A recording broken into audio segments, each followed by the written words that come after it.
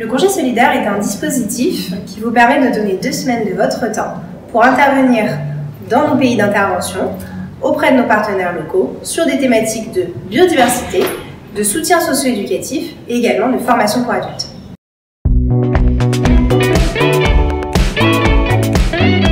Avec la CASDEN, nous sommes partenaires depuis 2014.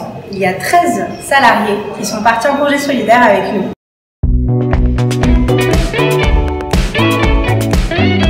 Ma mission consistait chaque jour à prendre en charge un groupe de 12 élèves de CE1 âgés de 7 à 11 ans et de les accompagner dans l'apprentissage du français.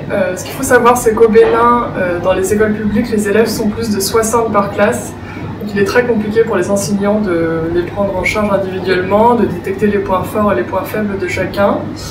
Je m'étais fixé donc comme objectif d'essayer de leur donner confiance en eux et de leur faire comprendre qu'ils pouvaient dire un mot alors même qu'ils ne l'avaient jamais vu.